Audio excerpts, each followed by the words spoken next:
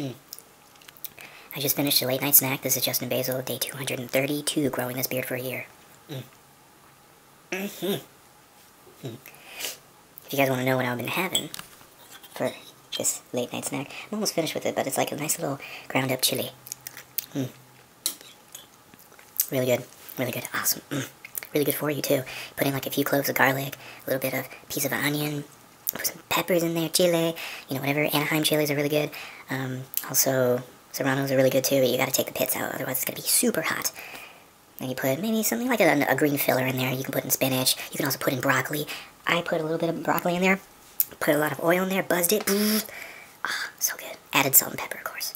Stay tuned for day 233, growing this beard for a year. I'm Justin Basl, keep it hairy but not so scary, and always care for your hair and keep it real and hairy. And by the way, chili, with all those good antioxidants, even including garlic and onion, that stuff is really good for you. Really good antioxidants. Fights cancer, guys. Take it easy.